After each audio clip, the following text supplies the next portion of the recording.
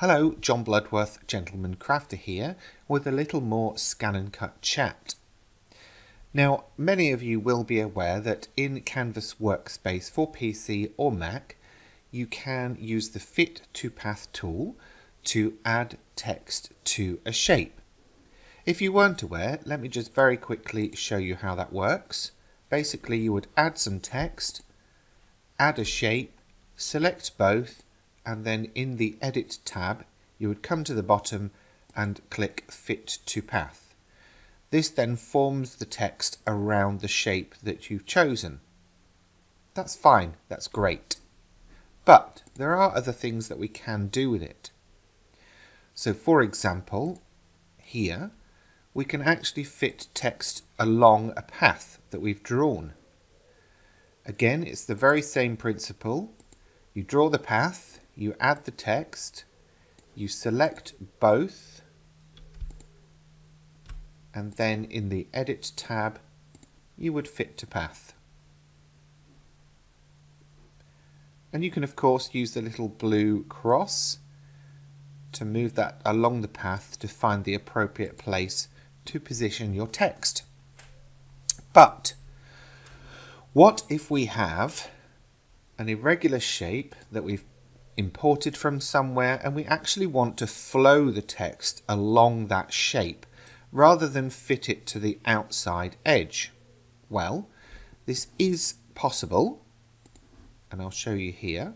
So you can see I've got the text flowing along the center there, but it's a slightly different method to in fact, actually, it's not a slightly different method. It's basically combining these two methods. So we start with a shape, but we also want a path. And there's a specific way that we go about getting that path. Let me shut all this down and then I can show you.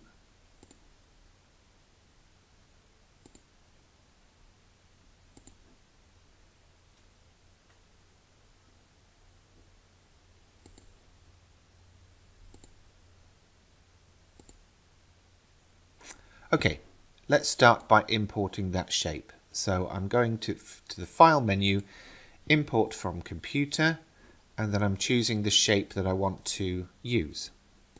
And that's this one.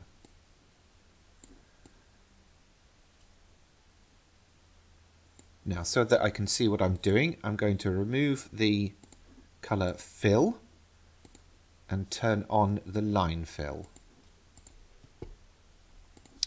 Okay, so we have our shape. What's next? Well, we need to duplicate it so that we've got a second copy. You can either copy and paste or, of course, use the right-click context menu to use the duplicate function. Now what we need to do is enter the path editing mode. So what I will do is move my cursor over the already selected shape and then click again. Okay. I've got this line selected and this node selected, that's good. So I'm going to open that shape. Next, I'm going to select all of these nodes at the top and the one that's in the middle on the left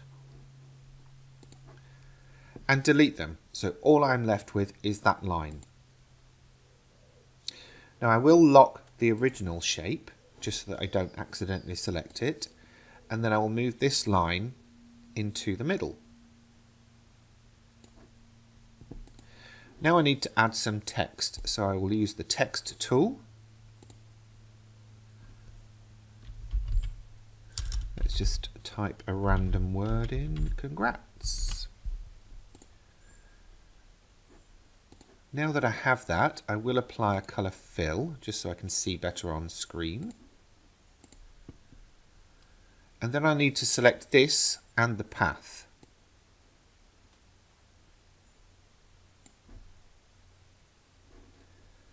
Next, in the Edit tab, use the same tool, Fit to Path. Now it's basically put it underneath at the moment, and that's fine, but I actually want it to run along the center. So I will go to the vertical alignment and choose middle. That's now put it where the text, at the middle of the text, runs along the path. I can again use this little blue cross to move it into the center.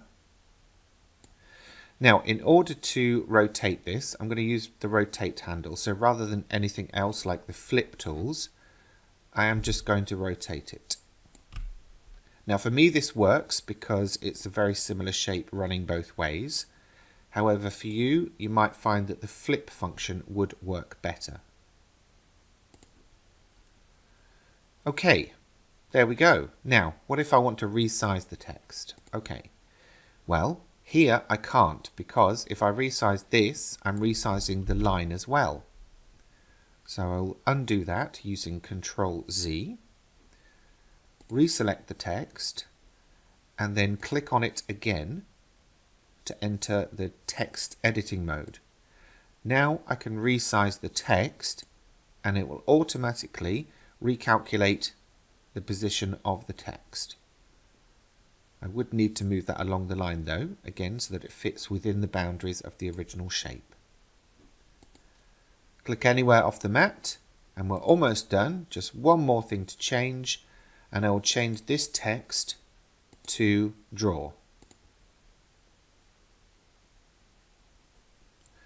So now the important part here really is the fact that we've got the shape, which is this one here, and we've got the text, which is this one here. So ignore all this stuff at the bottom, that's all my examples, but basically you would then export this over to your cutting machine, run it through on the draw function to get the text, and then run it through on the cut function from the same file without changing anything to cut the banner out. And there you go, that's flowing text on a path for an irregular shape within Canvas Workspace.